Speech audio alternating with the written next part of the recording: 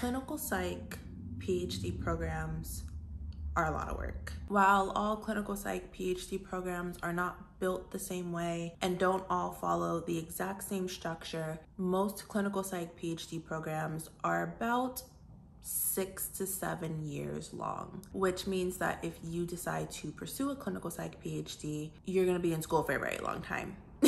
Something that I feel like a lot of people wonder about, I know I did, is what do those 6 to 7 years look like? And again, not all programs are structured in the exact same way. My program in particular is a very different case. The program is structured very differently than most programs. However, today I thought I would just give you a year-by-year breakdown of what most clinical psychology programs look like. And how I'm gonna structure that is I'm going to break down each year into 3 categories: academic, clinical work, and research. And for each of those categories, I'm just going to give a very general idea of what the milestones are. I want to emphasize that this is going to be very general because there is no way I can include every exception for every clinical psych program out there in the country. But if you're considering applying for PhD programs and you kind of already have an idea of what programs you're interested in, almost every program that I have come across includes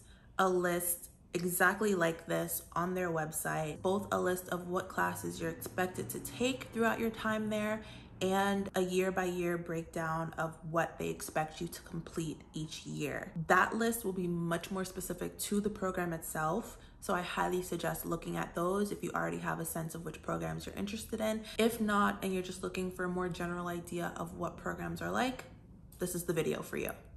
So let's get started. Hey, hello, my name is JoJo and welcome back to my channel, or if you're new here, welcome.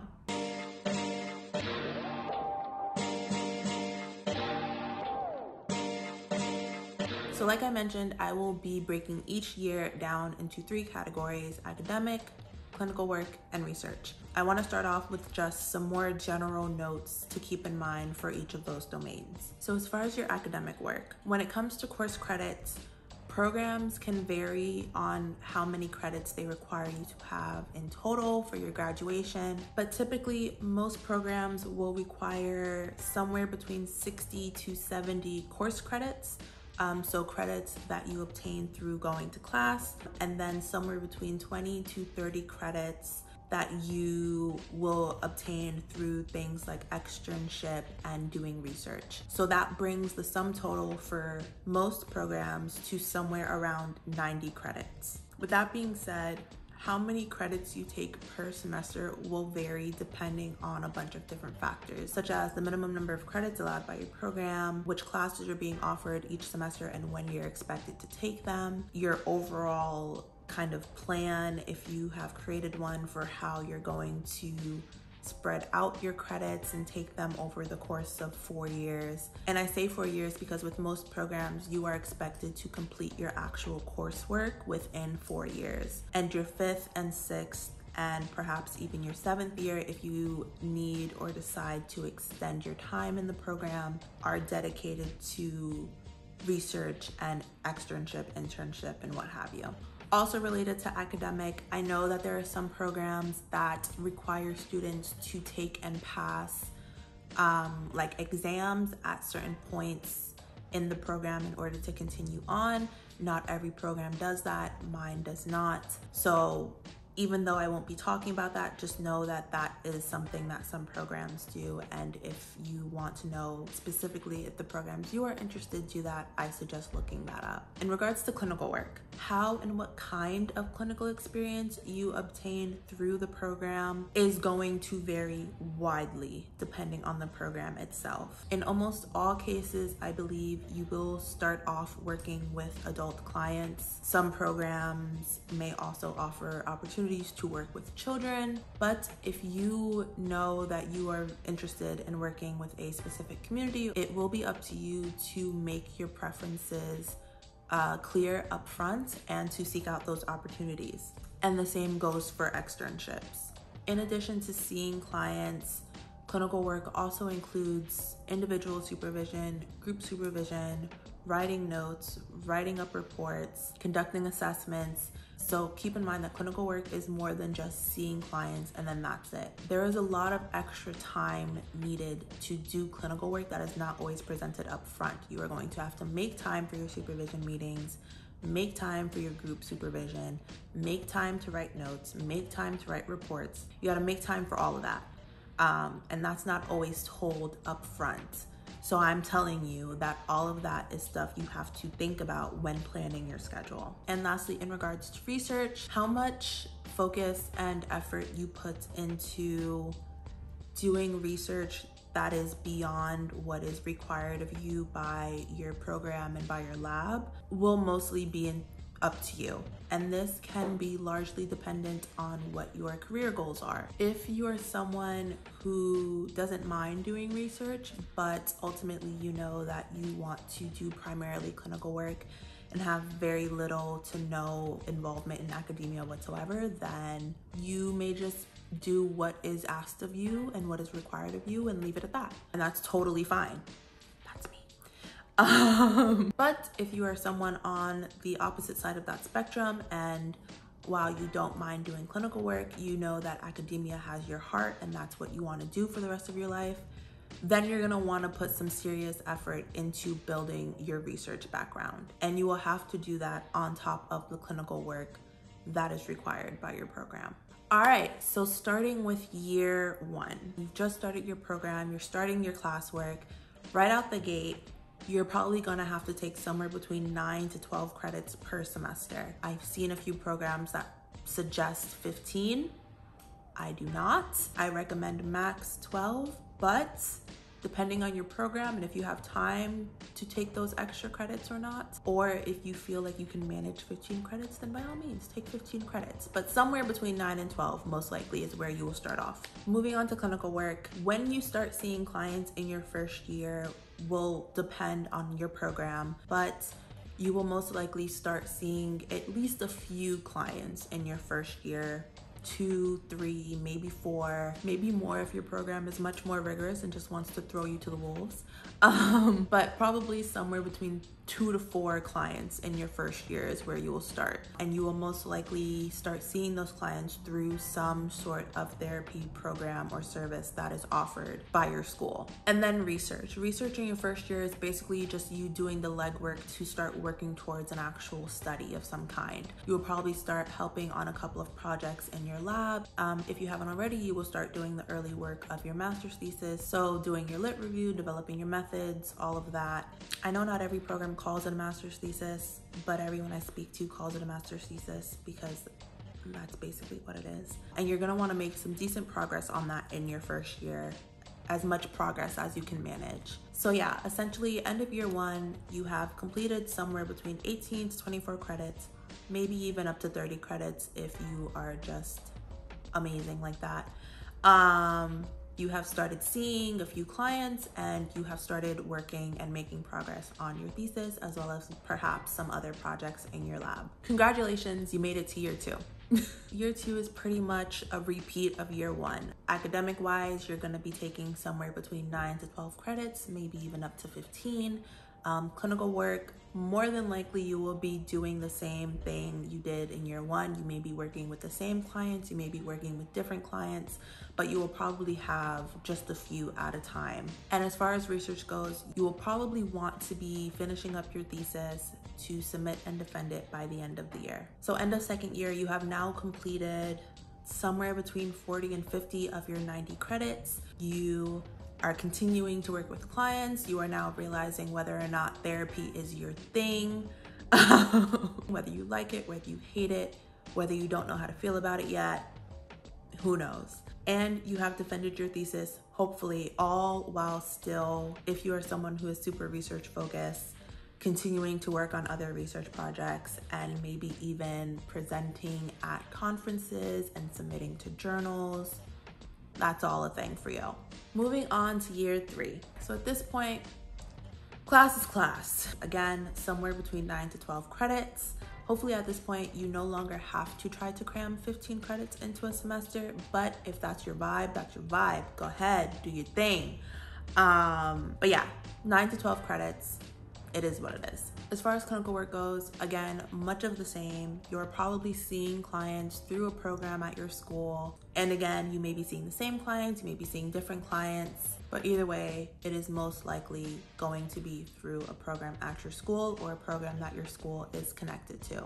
While you are continuing your clinical work in your third year, you are also going to start applying for externships for fourth year. And this is where you really want to start thinking about what kinds of communities and groups of people you want to be working with, seeking out externships that cater to those communities and to your interests to make sure that you are getting the clinical experience that you think will serve you best in the future.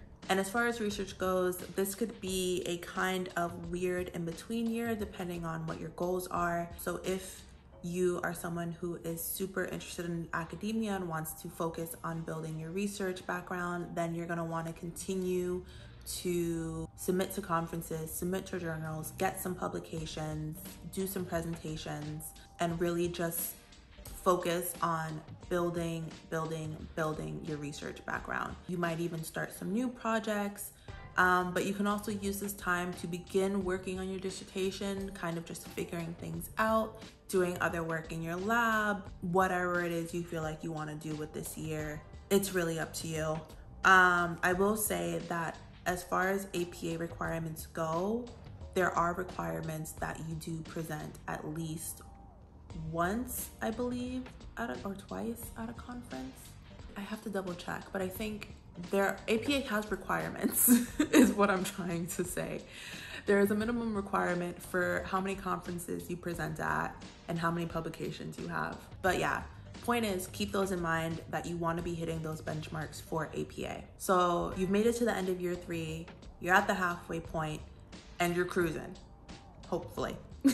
Starting year 4, as far as academics are concerned, you will probably still be registered for somewhere between 9 to 12 credits. However, at this point, you should probably have the vast majority, if not all, of your actual coursework done. And so the bulk of those 9 to 12 credits are going to be related to your externship. Speaking of externship, yay, you're on externship.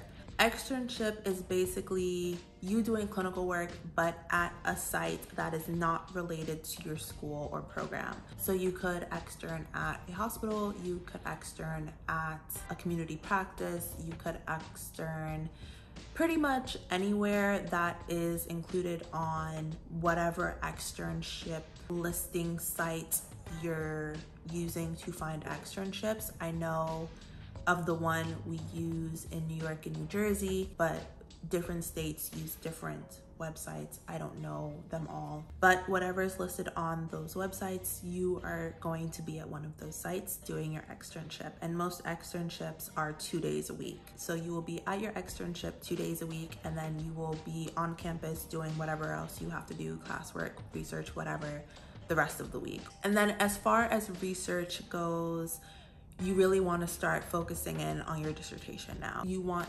to confirm your dissertation committee and possibly even submit your dissertation proposal. So ideally by the end of 4th year, you have completed all of your coursework, you have now done your first externship, and you have confirmed your dissertation committee and maybe even gotten your dissertation proposal approved. Year 5, as far as academics go, this is really the year to just finish up any remaining credits that you may have left. If you don't, even better. Clinical work, you are on a second externship. Preferably, it is not the same externship that you were on the year before. I don't even know if that's allowed, but you are continuing to build your clinical experience and skills. In 5th year, if you have decided that you want to be done with the program in 6 years, you don't want to extend, you don't need to extend because you don't have any circumstances going on in your life that would require it, then this is going to be the year that you apply to internship.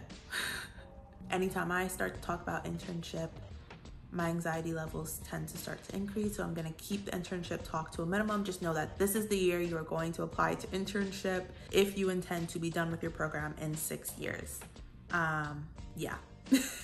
And research really is just focused on your dissertation at this point. So by the end of 5th year, you are done with coursework, you have completed 2 externships, and you are making some really strong progress on your dissertation. Year 6, we're almost to the end. Okay, so year 6 is where things can start to get a little murky, depending on what you have decided to do with your life. If you have decided that you are not extending your time in the program and 6 years is it, you're done, you're out, you're gone, then you have no classes this year and you are now on internship.